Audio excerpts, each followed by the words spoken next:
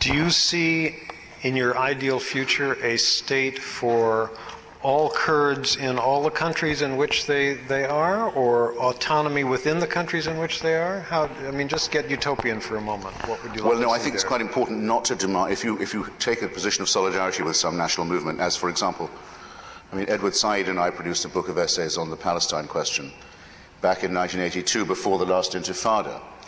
And I've spoken countless times about this and written a lot about it, but I never want to take a position that is more militant, if you like, than the friends I have in this other movement. It seems to me for them to decide if they can compromise or not for me. And so when the Iraqi Kurdish leadership says, as it now does, it's content to be Iraqi, to say we are Iraqis, but we insist on being regarded as Kurds and granted autonomy, I don't think that's a betrayal, no. And since the Kurds in the neighboring countries also don't demand that they all be fused into one state, I don't feel that I'm being unduly moderate either. I think that's probably a fairly good rule of thumb. But I think they would be as justified in demanding a state as any other national minority with a common language and culture would be. And it's very much to their credit that they're willing, for the sake of a peaceful agreement, to give up quite a lot of their dignity and quite a lot of their history to regimes that, you know, for past good and sufficient reasons in the past, they have no reason to trust. I think you were going to say, in the answer to my question before this, that there was another formative experience for you. Well, there was. I just want to say one more thing about the Kurds before we're done. These guys are for regime change, okay? My Kurdish comrades are. They've been for it for a very long time. They've been fighting for it for a very long time. They've lost swaths of population fighting for it. They're not going to be cheated of it. They think this time they can get rid of Saddam Hussein. They have many brave Iraqi friends willing to join them on this. My solidarity is with them in case anyone wanted to ask me about it. Okay. I am for, and have always been for, those Kurds and Iraqis fighting for the overthrow and destruction of the Saddam Hussein regime. I was for regime change before any Bush family member was for it. And if necessary, I'll be for it long after they give it up. But I'm for it, okay? And I'm... Well,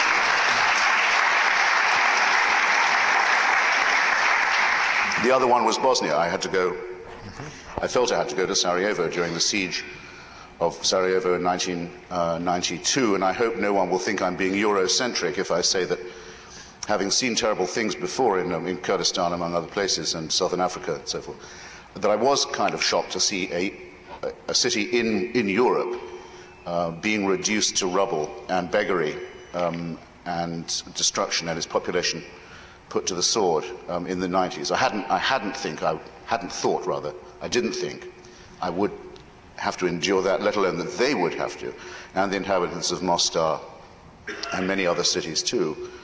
And bad as that was, to see the Serbian Orthodox Christian racists trying to destroy Muslim Bosnia, but also the Catholic Christian Croatian fascists colluding with them in this operation, and with NATO colluding in the partition of Bosnia and dismemberment and destruction of Bosnia between these two forces. And it seemed to me quite essential that Europe, having watched the destruction of the Armenians by Turkey in the early part of the century, and then seen the attempt to destroy the whole of European Jewry made by German imperialism in the middle of the century, could not end the century by saying, well, let's have a Muslim minority destroyed too before we get the 20th century over with. To watch that would be impossible. And the fact remains that it was only by a tremendous struggle within the United States to change opinion in Congress and in the government that the necessary force was mobilized to prevent that from happening. And if that had not been done, Bosnia and Herzegovina and Kosovo would now be a howling wilderness, a post-genocidal howling wilderness. And again, in case anyone wanted to ask me about this, I'll state for the record, I don't regard that rescue operation as having been American imperialism.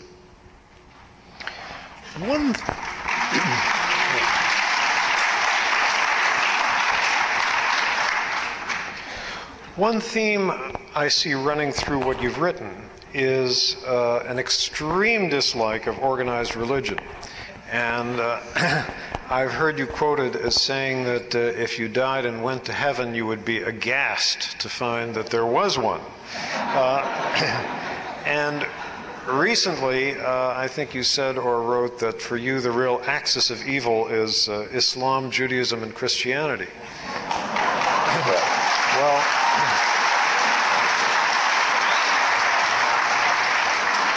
as they say on exam essay questions, expand and explain.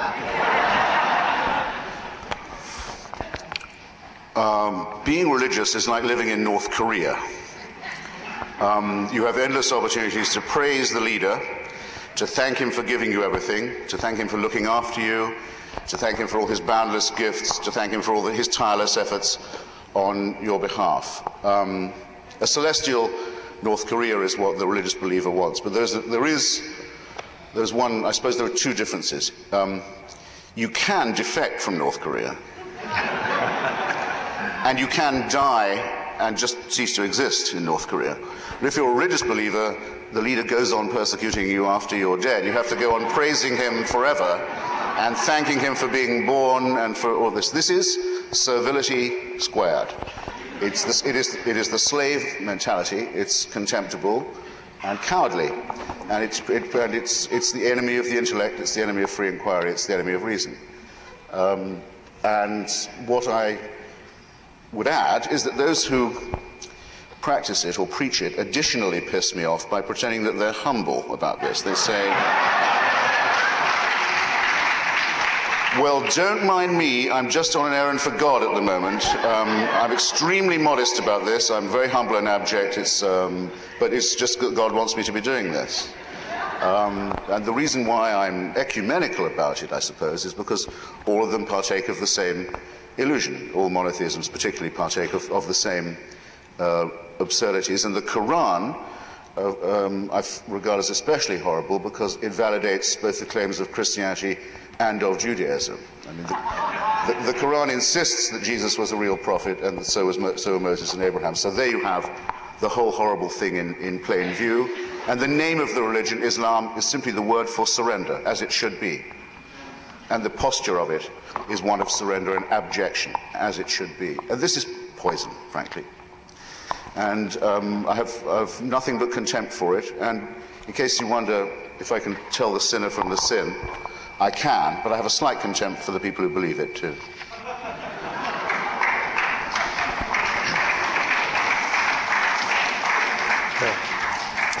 But if they'll keep it in the home where it belongs, I don't mind.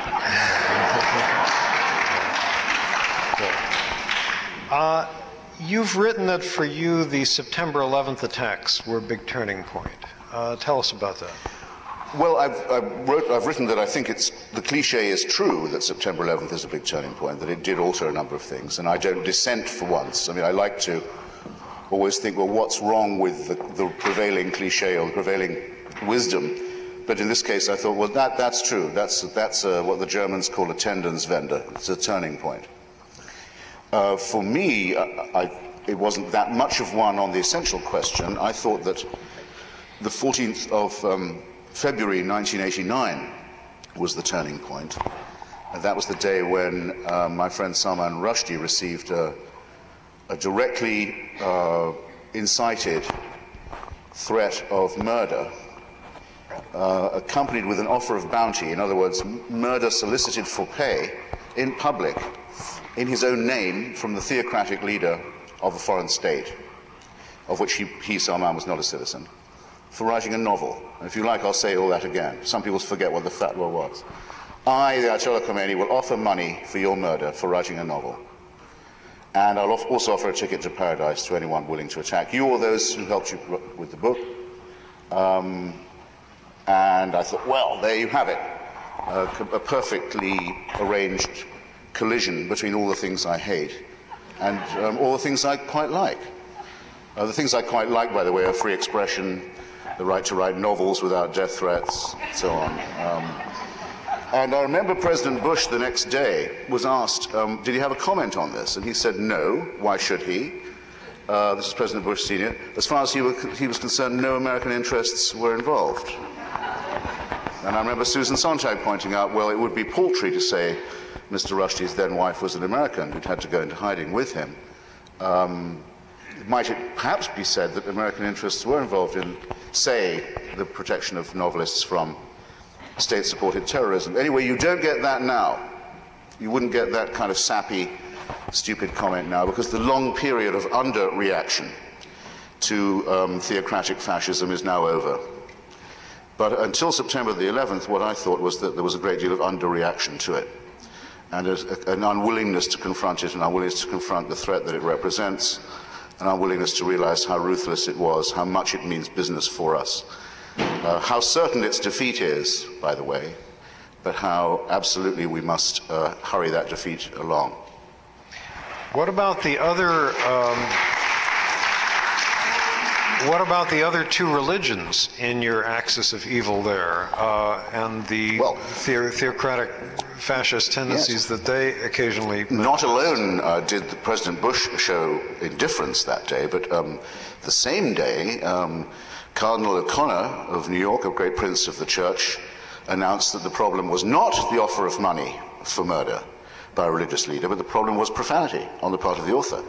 He was joined in this by the Archbishop of Canterbury, by the Osservatore Romano, the Vatican newspaper, and by the Sephardic chief rabbi of Israel. In other words, there was a wonderful reverse ecumenical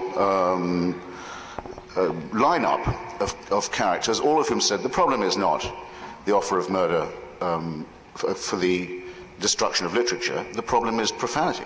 And I thought, well, I'm very glad that you guys have all sort of, as it were, clustered together, because there'd be more of a chance of getting you all with one grenade.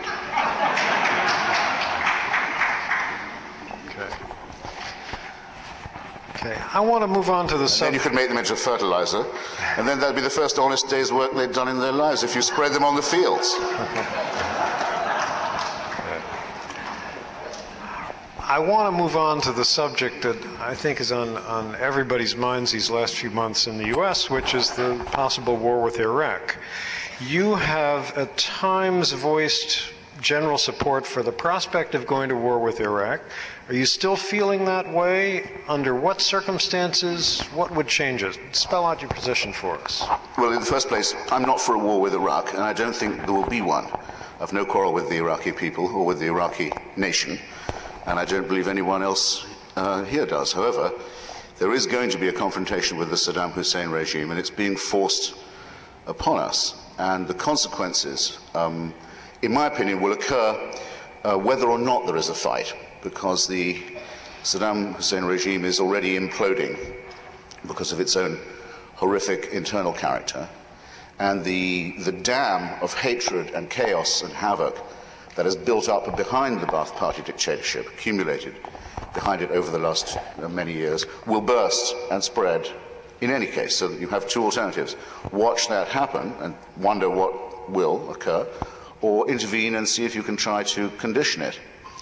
Now, it seems to me that the second choice is the obvious one, and that those who've worked so patiently and bravely to bring this about should be the people we're working with. I mean by that, particularly the Patriotic Union of Kurdistan, the PUK, but the Kurdish rebels in general, and the Iraqi National Congress. This should be not just a priority for the United States government, but it should be a priority of those citizens of the United States who consider themselves committed to human rights. If they imagine that just by watching it or staying neutral, they can, as it were, avoid or escape the consequences, they are quite clearly wrong. The Saddam Hussein regime has staked everything on the acquisition of the weapons of genocide. And if it was to acquire them, we know what it wants them for. It is also the sponsor of a great deal of international gangsterism. We're not completely certain of the extent of its connection with Mr. bin Laden. We know Mr. bin Laden supports Saddam Hussein. It's interesting. We don't know if Mr. Saddam Hussein necessarily supports Mr. bin Laden, but we know that the suicide bombers are supported and encouraged and paid for from Iraq. We know the Abu Nidal organization, which committed many murders among the Palestinian leadership, was supported and endorsed from Iraq. And we also know that there is a quite clear case to be made against Saddam Hussein for war crimes, genocide, and crimes against humanity. And the United States government, were it not for its protection of Kissinger, would and should be bringing that case before the United Nations and the International Court of Justice. But those who care about these things should be pressing for more action and more careful action and more action based upon the principles of human rights and not less, and not being neutral about it. But here, okay, both you and George Bush are talking about war with Iraq to eliminate Saddam Hussein. But beyond that, I sense that there are two different wars you're talking about. You're talking about, you know, guaranteeing autonomy for the Kurds, pluralism, democracy, and so forth. But are those the purposes of Bush's war? And are the people that Bush is wanting to work with the same people that you would be wanting to work with to reconstruct Iraq after the war? After all, that general in Denmark who got arrested a couple of days ago, General Nizar Khazraji, who was one of the people I understand that the Bush people had tipped to lead an army in Iraq post-Saddam Hussein, he's now been indicted for his role in the gassing of the Kurds in the 1980s. So are you and George Bush talking about two different wars here? There is a faction of the administration that would be happy just to have a military coup. Just to have a military coup in Baghdad. And has been working along those lines, and as you say, isn't very choosy about who it picks, and would settle for a military government. After all, that's what the CIA always does best. We can usually find you a general willing to take over. They haven't actually succeeded in that in this case. It wouldn't be the worst thing. It would be better than the status quo, and it would at least lead to an invitation to the inspectors and others to come in and identify and destroy the sites where weapons of genocide are being incubated. But no, you're quite right. It wouldn't satisfy me or the long-suffering Iraqi or Kurdish people. And then there's another thing which the administration won't say, but I know is split about. I mean, what this really is a war against Saudi Arabia. That's why the Saudis are so against the regime change in Iraq, and that's why they won't even let the base the United States built for them be used for it.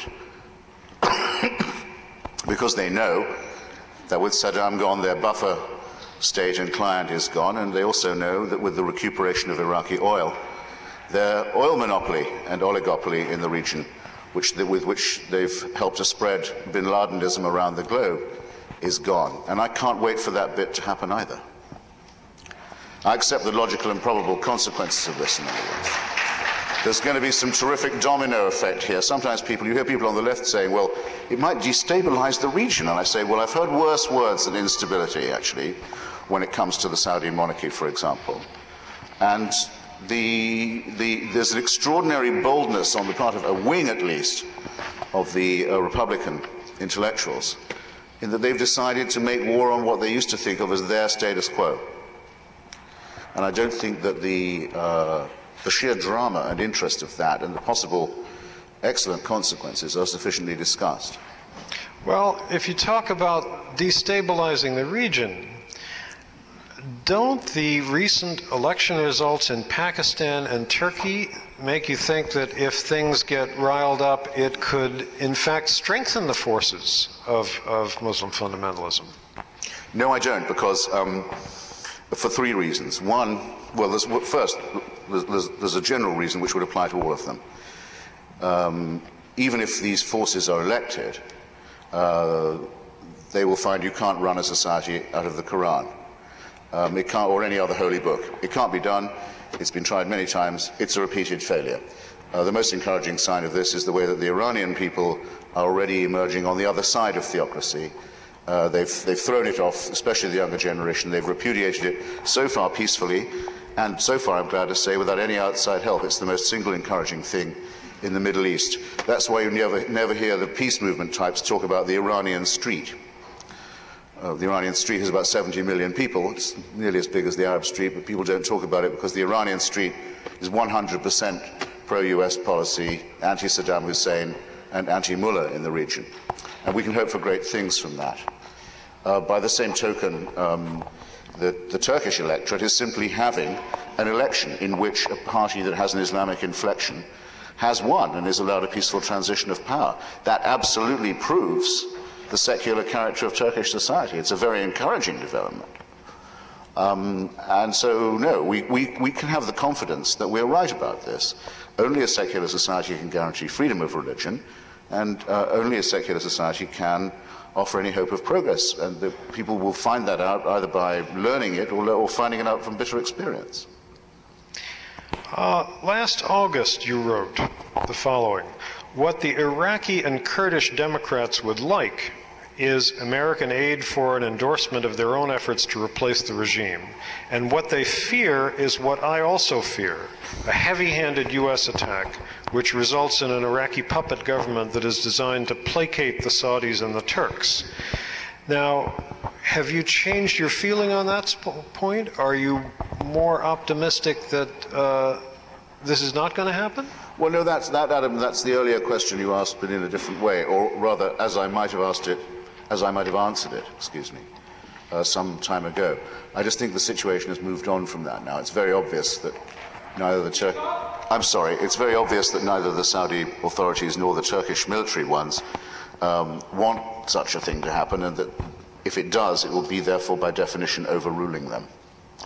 But it's also become much plainer that there's no status quo that can be protected by a non-intervention policy. In other words, if you don't intervene, if no one intervenes, the Saddam Hussein regime will collapse and bring great chaos and havoc in its wake in any case. It was very striking, I thought, to see the other day what happened when after humiliatingly forcing the Iraqi people not just to vote for him 100%, but to turn out for him 100%. I mean, to abnegate them and humiliate them one last time and force them to treat him like a god, and put them through that disgusting experience, that he said, well, let's open the jails, at least the jails that contain the rapists and pickpockets and pimps and murderers. In other words, I suppose the people he thought were his natural constituency.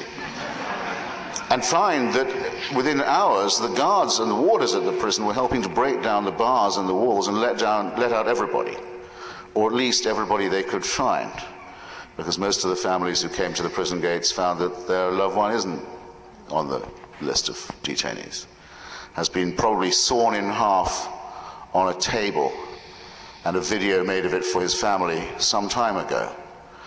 And there were spontaneous demonstrations in the streets not long after that, and the police quite clearly had no instructions about how to deal with them. That's the Nicolae Ceausescu moment. That's the moment when the man's made his last mad speech from the balcony. He's beginning to go nuts, beginning to consider concessions. It means it's over morally, and it's about to be over politically. The only question is, are you going to help with the intervention, or are you going to be neutral about it? And even though I tried to hedge in what you quoted me as saying a few months ago, I was at least clear on what side I was on. What about the factor of oil? I mean, would Bush be so eager to launch this war if what Iraq had the world's first or second largest proven reserves of was, say, potatoes rather than oil?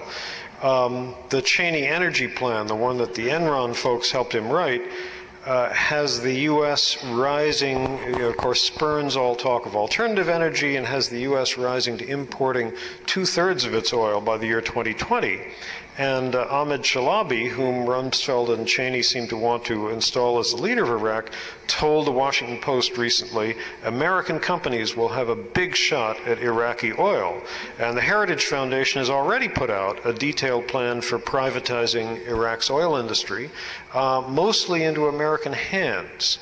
Does that concern you? My view has always been, you should never be deterred from doing the right thing by the thought that it might also be in your interests. Sorry, didn't you hear that? No. I'll say it again. You should never be deterred from doing the right thing by the thought that it might also be in your own interests.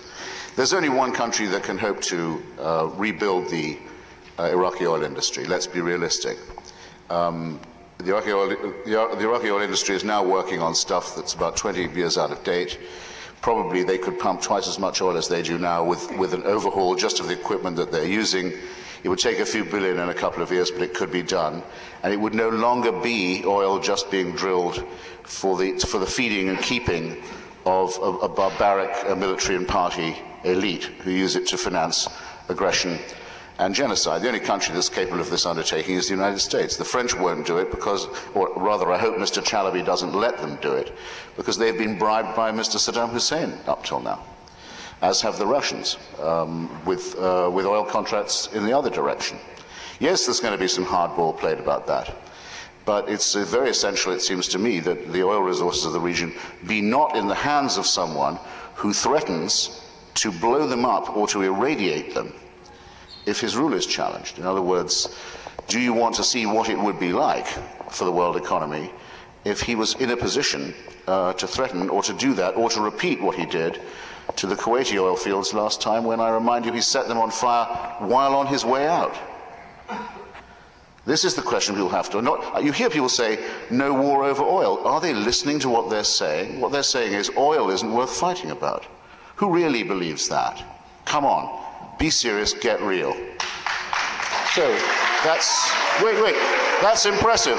That's 6 people who really believe that. That's amazing. I'm amazed there are 6 people in America who think oil isn't worth fighting over, but lots of luck. But wait a minute, you're saying that the oil is worth fighting over? I'm saying it's essential to fight over it, yes. I'm saying it's essential that it not be the possession of a maniacal, sabotaging despot, yes. All right, but are there not better alternatives to it than it being in possession of American oil companies? Are we going to do wind power now, Adam? I mean, I'm willing to talk about alternative energy if you like, but that's not the question we're being faced with now. Well, I mean, if you're asking me, while we wait to see what Saddam Hussein wants, shall we talk about solar panels? I guess we could, but I think it would be a rather insipid conversation. Okay. All right. But, okay. We're going to open things up to microphones on the floor in a second, but I want to get in another question or two first. Mm-hmm. All right. I want to come back to the oil thing, but look at the larger context in which Bush's war push is taking place. My fear is that the